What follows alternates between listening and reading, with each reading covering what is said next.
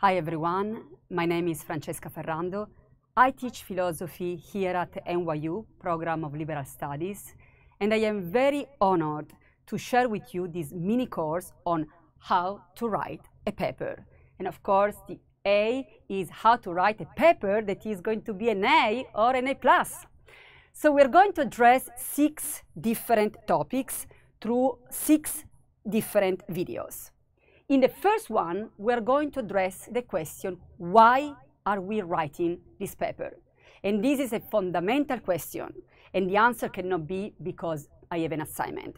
The answer has to be much deeper than that to write a good paper that is going to be an A or an A+. In the second video, we are going to be addressing the what. What is your argument? Without a good argument, there is no A for any type of paper. Without a good argument, there is not any approval for a job proposal or for a project. You need to have a clear argument, whatever is what you are writing. What is your argument? The third one is who. Who is your audience? This is fundamental because in any type of writing is not a monologue. This is not a private diary that you're writing. You are in dialogue with someone. Who is this someone? Make sure that this is very clear so that you will know what is the kind of tone that you need to write the paper. We are also addressing the question when. What are your sources? What are your references? Where are you locating your argument, for instance, in the history of philosophy?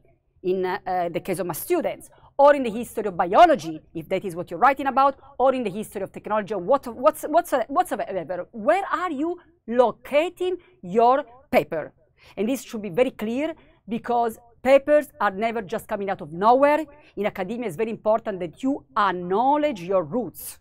Without good roots, there is no strong trees. So you need to have very clear where are you locating your paper. The fifth video is where. Is about the architecture of your paper. There is no paper that is a good paper with a very bad architecture, where there is confusion, where maybe you talk about a little bit of a topic here and there, and you need a clear structure. You need a good structure, like any building. If a building that doesn't have a good structure, eventually it's going to fall. You don't want that to happen to your paper. So take your structure very seriously. Take your structure as an envisioning, as a work of care and labor, and put your work towards having a very clear structure. And lastly is how. How are you writing? What kind of tone do you need to write a good paper? So for instance, if in the structure of your paper you want to have a very clear introduction, a very good title. The titles are fundamental to catch your audience, and you would like to have an introduction. You want to have a good development with subtopics, and then you want to have a very inspiring conclusion where you show that you were successful at proving your argument. The same goes with the tone that you are going to be using in this paper. So for instance, in this video, I recommend sometimes to use personal experience and make them universal. Give them as a gift if you're ready to share them for some teachings, not to complain, but to teach something about the human species or to change something.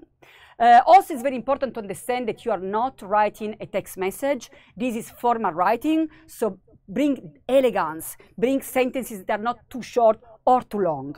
So it is a work of love, it is a work of care. Writing a paper is really an art that you can really refine.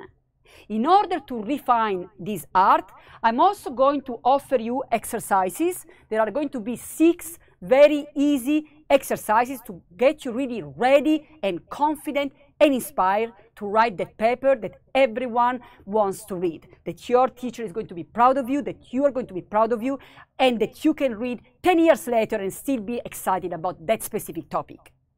So again, do not waste your time writing something about something that you are not interested in. Make sure to choose a topic that makes you passionate. Doesn't need something that you agree on, maybe something that you disagree, but something that moves you. And make sure that it is a paper that would be read, that you can inspire other people through your writing. Words are powerful. in this society, a lot of people take the time to read. They read on the internet, they read on books. People read, and you can really bring your voice out through wording. And these words are going to be here for a long time. And I want to bring the example of Friedrich Nietzsche, a philosopher that I really love. And Friedrich Nietzsche was aware that he was not writing for the people of his own time, because he knew that the message that he was giving was not going to be understood by his own generation. So he wrote for the future, and he was right. Eventually he became, long after his death, he became one of the most important philosophers in the tradition of continental philosophy. So be aware that your words are precious, that your vision is precious, and that we all want to know about it. So thank you so much. Enjoy the process and trust the process of writing. Thank you so much.